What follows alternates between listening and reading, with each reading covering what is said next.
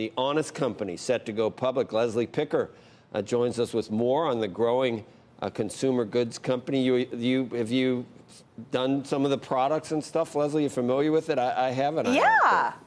Really? I have. I should have brought props, but no, I am familiar. I've used some of their baby products as well as some of their skincare products, and it's been quite the journey for this company, a volatile few years to get to the public markets.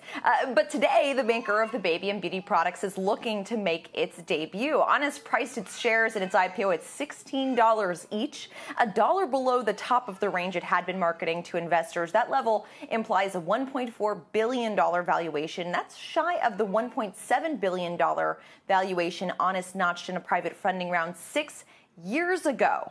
Now, that fundraising took place just prior, if you guys recall, to those voluntary recalls. There were some ingredient labeling issues and class action lawsuits, all of which caused the company to take a reputational hit and sales to slow. Now, Honest actually lost its unicorn status in 2017, raising capital below a $1 billion valuation.